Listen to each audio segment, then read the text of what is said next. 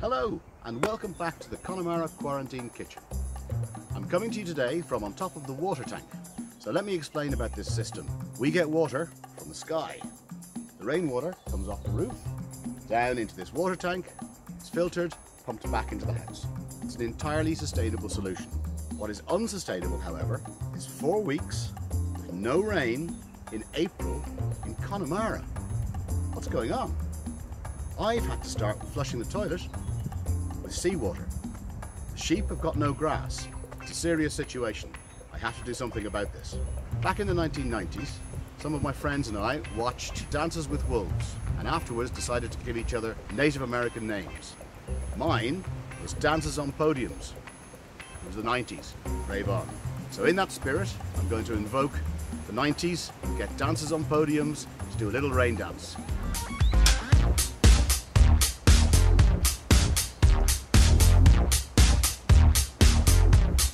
Give me rain! Thank you, Dances on Podiums. Let's hope it works. This is a show about gastronomy. So, let's get back inside to the kitchen and make one of my favourites, Goan Chicken Cafreal. Now, welcome back inside. The cooking cardy is on, we're ready to go. So, this time last year, I was lucky enough to be in Goa, and it was fantastic, as you can see. The food there is amazing. Now the Portuguese were in charge until 1951, I believe. So this dish, while not being seafood, which is what most of the region's food tends to be, this has got definitely some Portuguese influence.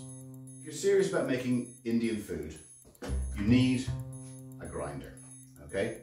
Now if you have a big, proper blender, that will also work. I also have here, my mother took pity on me and got me a new little blender thing, but I'm still going to grind my spices in the coffee grinder here.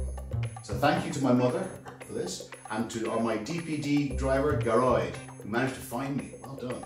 We're also going to need a little small pan just for dry roasting our spices, our obligatory sharp knife and chopping board, and a small bowl.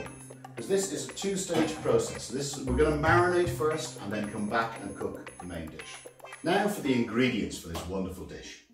I have here some chicken. This is chicken thighs. This is actually better on the bone, but mine isn't, so it'll still be lovely. I've got 4 chicken thighs there. I need the juice of 1 lime.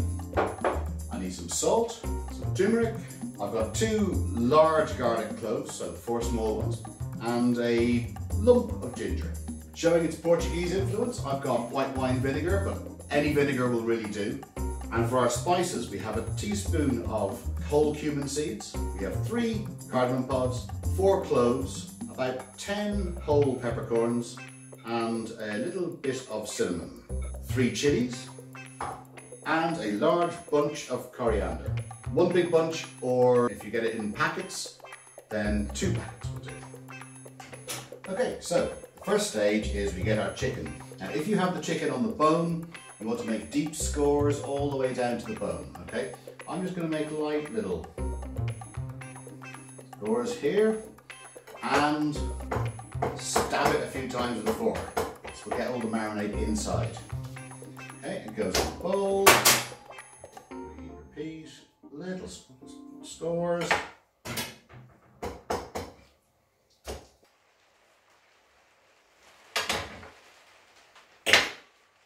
Do you hear that sound? That is rain. It worked. Okay, back to cooking. So, into this, we need to put about half a teaspoon of salt and the juice of our lemon.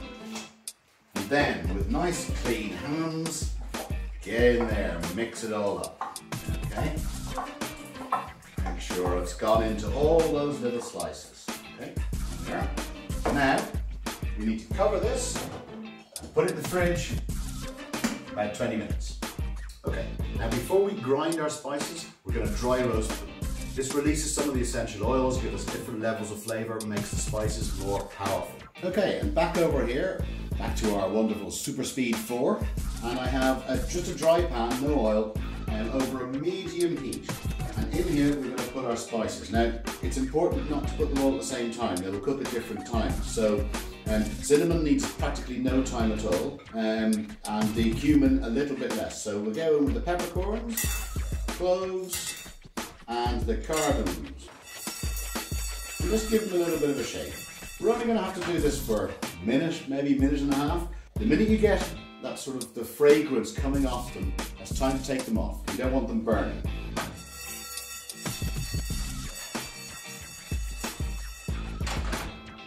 So that's been about a minute. I can just begin to smell the cloves. So now's the time for the cumin seeds to go in. Yep, that's about another 30 seconds. That's smelling nice. Get the cinnamon in there for a minute. Now, so there's a wonderful aroma coming off this. Cumin seeds are just starting to change colour. It's time to get them into the grinder. Okay, so into our coffee grinder go our lovely toasted spices. Up on top.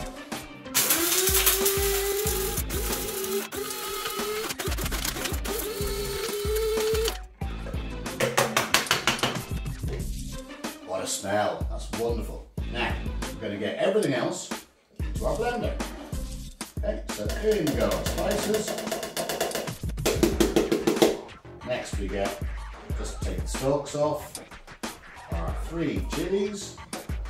We get our garlic in there, our ginger in there. We get about just over half a teaspoon of turmeric, and 2 tablespoons of white wine vinegar, and all of our coriander. Hope it all fits. Now we need to blend this down until it is a fine paste.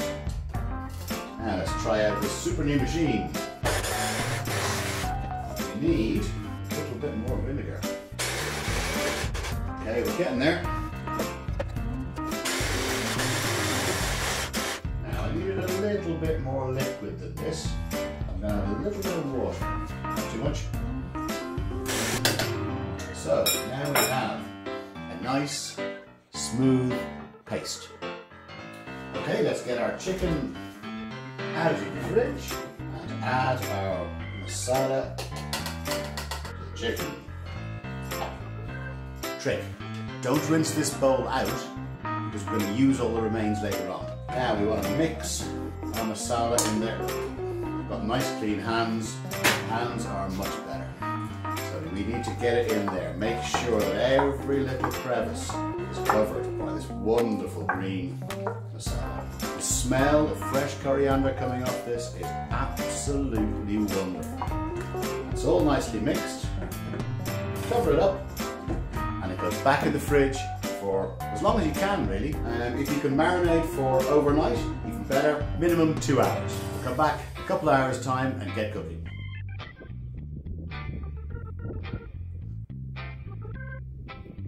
Now, the chicken has been marinating for about 4 hours and there has been nowhere near enough rain.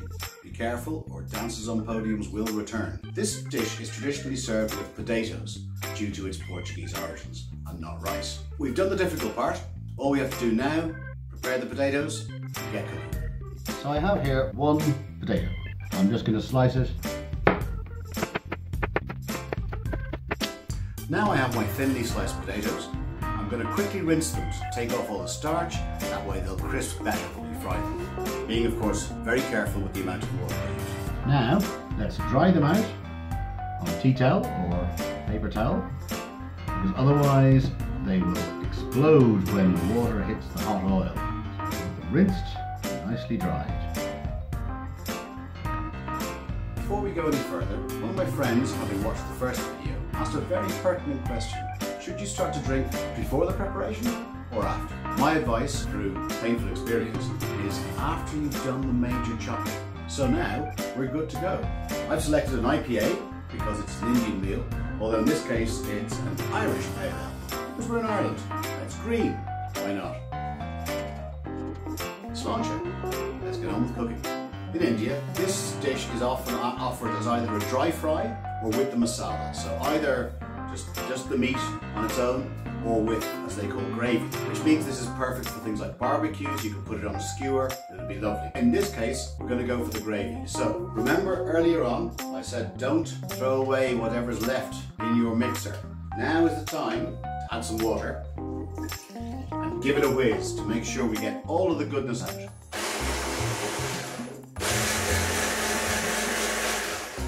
This now will form the basis of our gravy. In a medium hot pan, or whatever the wonderful Super Speed 4 will let me be medium hot, we need some oil. I'm using again rapeseed oil. Not too much, just to cover, and wait for it to get nice and hot. Now once the oil is nice and hot, what we need to do is we need to take the chicken out. So the important thing when removing the chicken is to try to leave a lot of the marinade in the bowl. That will form the basis of our sauce. So take it out, give it a shake, try to leave most of it in the bowl, and then straight into the pan.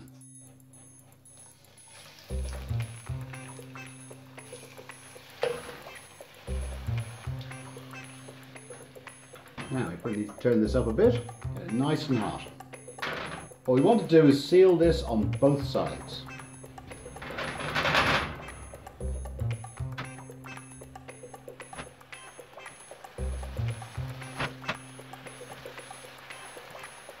Remember, it doesn't have to be fully cooked through, just sealed. That should probably do.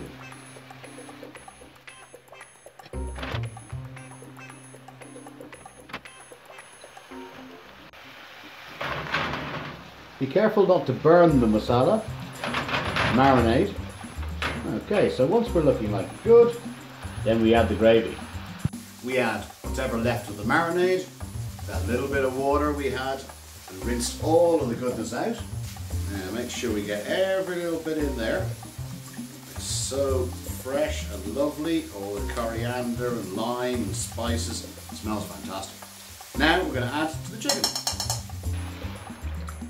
It's quite liquid at the moment. That's okay, that's good. So we'll make it lovely and tender. So we need to get this up to the heat, so leave it on a reasonably high heat till it starts to bubble away.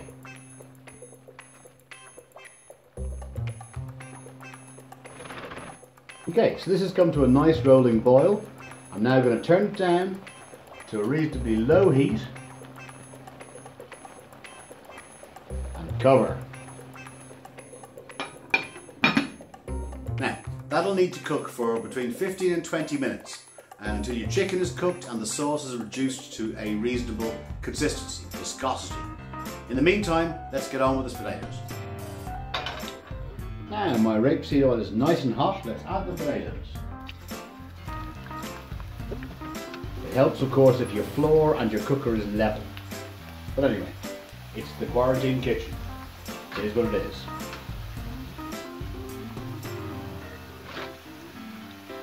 Now you probably need to turn them over. If you have tongs it's better, but be careful with non-stick pans of course. Get over. Ah! Over. Have a quick check on the chicken. Oh yes, looking great, smelling amazing. Okay, so these are looking ready. Let's get them off and get plating. I'm going to put them on a rack here to drain off. If anyone has any kitchen roll that hasn't already been used as toilet roll in these times of crisis, feel free to use that. Anyway, to get the excess oil off, save our arteries. Now let's check on our chicken. Perfect. If you find you've added too much water and your masala isn't as thick as this, then simply remove the chicken, turn it up high, reduce it down. It'll be fine. It's lovely. And now to plate up this wonderful chicken cafreal. First, we take our lovely crispy potatoes, tastefully arrange them. Whew. Okay, still quite hot. Next, we get our chicken and some of this wonderful masala. Look at this. And then to garnish, I'm going to cover like a bit of red chili. Now I've de-seeded this chili. Remember, if you're de-seeding chili, not only take the seeds out, but also the white pith. That also contains a lot of the stuff that makes it really hot. My favourite, a bit of julienne ginger, a little bit of spring onion, and some coriander. Finally, we serve with a little side salad and some wedges of lemon. Wonderfully simple, absolutely delicious Goan cuisine. Now, I found a candle, lit it, picked some bluebells from the garden, and I'm ready for my wonderful romantic dinner for one. I, of course, have my Irish Pale Ale on hand. Actually, the citrus flavour in this goes really well with this dish. But before I start, a quick message from Dancers on Podiums. Delighted to hear that Feels a Bit Sick is feeling a bit better. Thank you so much to everybody who's watched, liked, subscribed. I've discovered that my food is being made not only in Ireland, but also in England, in Scotland, in Austria, in the United States and Spain. Brilliant. Keep on the likes, keep on subscribing. It keeps me sane, even more than the IPA. Let's tuck in, and I'll see you next time. Bye.